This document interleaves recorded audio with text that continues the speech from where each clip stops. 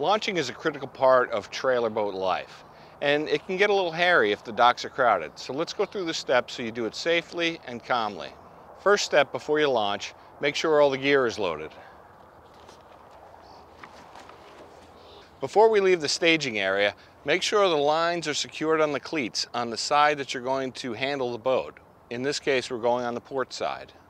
The drain plug. Make sure it's in securely before you do anything else.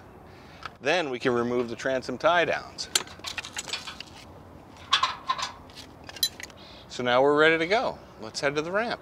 Okay, now it's time to unplug the trailer lights so they don't get damaged. Now it's time to unhook the safety chain so we can let go of the boat into the water. So you can loosen the winch strap now if you have bunks on the trailer. But since we have rollers down here, it's going to slide right off. So we're going to keep the strap tight until we float the transom after we start to launch. The handler will signal to the driver when it's time to stop once the transom starts to float.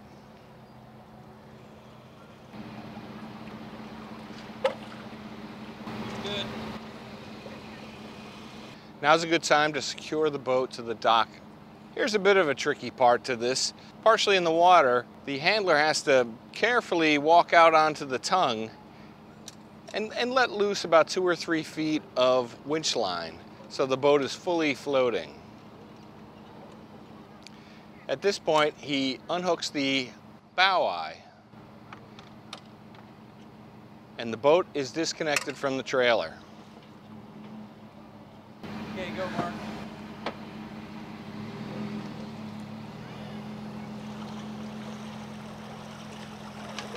While the driver parks the vehicle and the trailer in the staging area, the handlers should walk the boat down to the end of the dock as a courtesy to others trying to launch. So now we're tied up and out of the way. Let's go boating.